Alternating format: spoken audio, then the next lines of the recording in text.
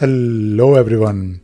So this question is interesting on the community, and there was a similar question that I answered, and I also made a video. In fact, a couple of videos on this topic. Now this question is that, let us say you have a rule which is doing a lot. Let us say you have a rule which is updating some fields, and it is calculating some story points and updating some values in linked issues, and then finally your rule is creating some subtask. Now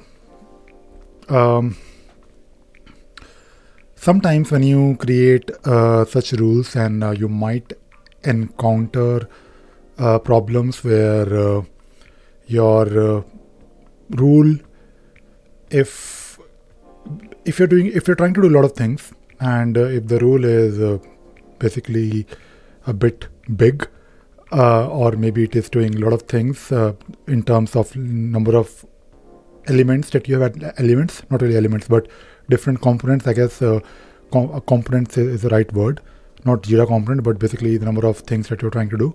So sometimes when the rule is big, then it can be a bit problematic to track whether a specific component or action worked or not worked.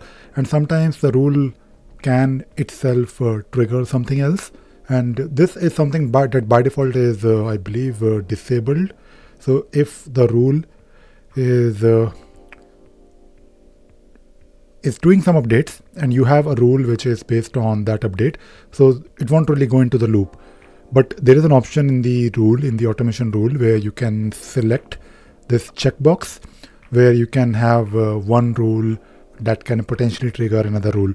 So what I want to talk about is, let us say you have a situation where you want to delay something based on, let us say you want to do 3 things and you want to delay the third item.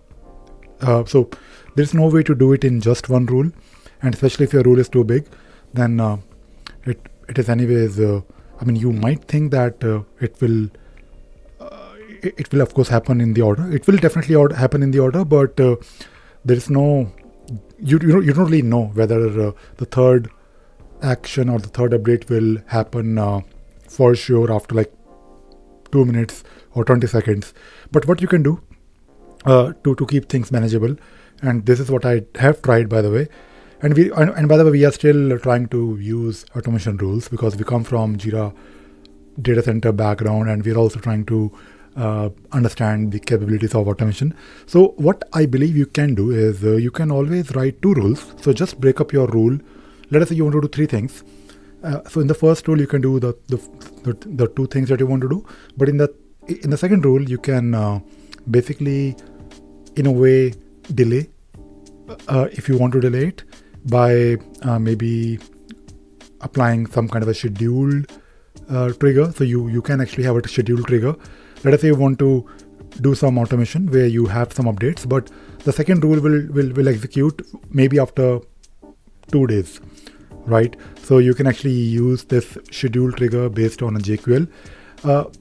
Let me show you something. If you go to your automation rule, and by the way, this is annoying. I mean, I can't for some reason go to automation directly now because it is not really appearing here. So I need to go to this system menu on top, and then I have to go to the global automation, which is annoying because I don't really want to like click multiple. Where is automation? Come on, let me just search for it. Automation, yep, it is somewhere here. So if you click on automation, global automation, you can then find your rules. Yeah, so it took me like few seconds and 5 clicks to reach here. But anyways, so what I wanted to show you is that whenever you create a new rule, you have the option here to check this box called check to allow other rule actions to trigger this rule. Only enable this if you need to execute this rule in response to another rule. So this can be used. The only problem is that you can you have to make sure that it always so basically make sure that the scenario that you're trying to build using automation, it is not really going to get into a loop. So the rule should make sense, because you can actually end up in a loop, and the rule will not really work, and there might be a timeout. I think there is like some kind of a timeout, and the rule will probably stop, which is good, but you should try to not do it when you're building a rule.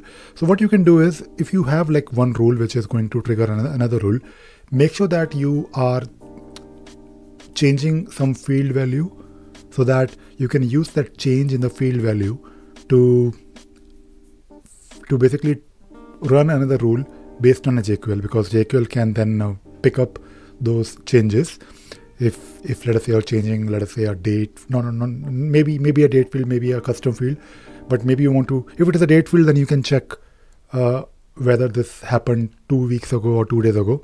And when you want to create another rule, you can actually have like a schedule rule, and this is of course going to run based on let us say a JQL, where you want to you want to basically do something on those issues, or basically you want to make sure that this rule will work on these issues based on the criteria that you define here in the JQL. So this can also be used.